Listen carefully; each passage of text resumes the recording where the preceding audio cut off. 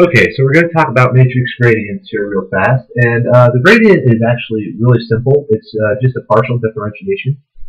So if I want to take the gradient of x of a function f with respect to x, if I find that f of x is equal to, say, x squared, x1 squared plus 2x2, then I can find that the gradient of f of x, this is the gradient of a function f of x, is equal to a common vector of the partial of each one of these. So the partial with respect to, this is, we'll just close this out. Over here will be the partial with respect to x1, and then the partial with respect to x2. And if you have more variables, you just go on down the line like that. So the partial with respect to x1 is just 2x1, which is pretty simple. And then if you take the partial derivative of 2x2, the partial with respect to x2, then you get 2. So that's the gradient of any given function. But the gradient has a unique property in that you can find another derivative. So the derivative of f of x with respect to t is equal to the gradient transpose times the function times the derivative of x. So, using this value that we had up here, if we have x is equal to x1, x2, which would just be this up here, which is then also equal to 1 plus 3t over t cubed, we want to find the derivative of this function with respect to t, then df of dt will equal the transpose of the column of the gradient. So up here we found out that it was 2x1 over 2.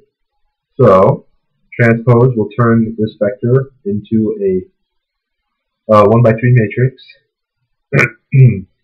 So let's see, 2x1 by 2, which is a 1 by 2, just a note, multiplied by the derivative of this one with respect to t, which is 3 over 3t squared.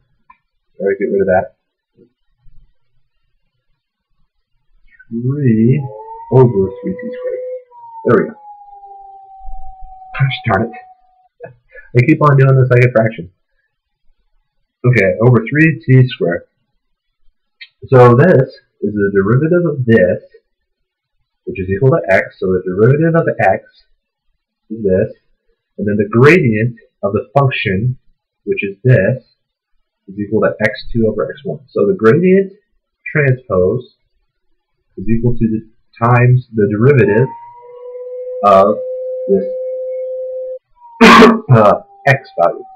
So it's kind of confusing because you think, oh, this is x up here too. But no, this is the gradient of the function. The upside down triangle x just means gradient.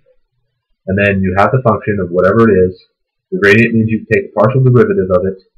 And then if you want to find the derivative of a function, which is in x with respect to t, then you take the gradient of x times the derivative of what x, the gradient of the function transpose times the derivative of x, and x is given separately, and x is given in terms of t. So derivative of t times that function, and that will all solve out if you do all this math straight across like this. It'll equal 6t squared plus 18t plus 6. So kind of convoluted. It can get confusing, but just practice it a couple of times and you'll be fine.